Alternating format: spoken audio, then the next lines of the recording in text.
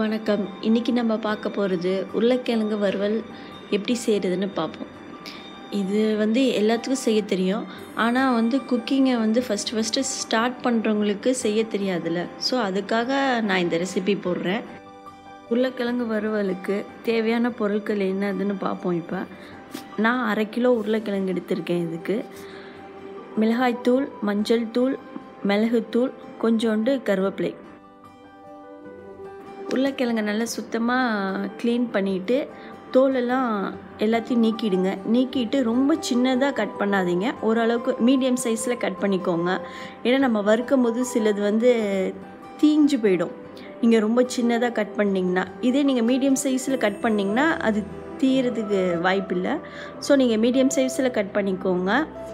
Cut பண்ணிட்டு இன்னொரு தடவை நல்லா க்ளீன் பண்ணிவிட்டு 2 டேபிள் ஸ்பூன் அளவுக்கு மிளகுத்தூள் போட்டுக்கோங்க. 1 டேபிள் ஸ்பூன் அளவுக்கு மஞ்சத்தூள், 1 டேபிள் ஸ்பூன் மிளகுத்தூள் போட்டுக்கோங்க. கொஞ்சோண்டு கருவேப்பிலை அது மேலே தூவி விட்டுக்கோங்க.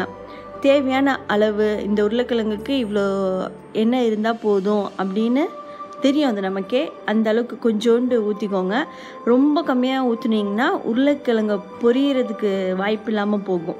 அதனால் அது தீய ஆரம்பிச்சிடும். கொஞ்சம் ஓரளவுக்கு அதில் எண்ணெய் இருக்கிற மாரி ரொம்பவும் ஊற்றிட வேணாம், ஓரளவுக்கு ஊற்றுங்க. தேவையான அளவு அதுக்கு எண்ணெய் ஊற்றி மீடியம் ஹீட்டில் வச்சு 15லேருந்து 20 நிமிஷம் வரைக்கும் அதை பொரியுங்க. 20 நிமிஷத்துக்குள்ளே அது கண்டிப்பாக பொரிஞ்சிடும். அடிக்கடி அதை கிளறி விட்டுக்கிட்டே இருங்க, இல்லைன்னா அடி பிடிச்சிடும்.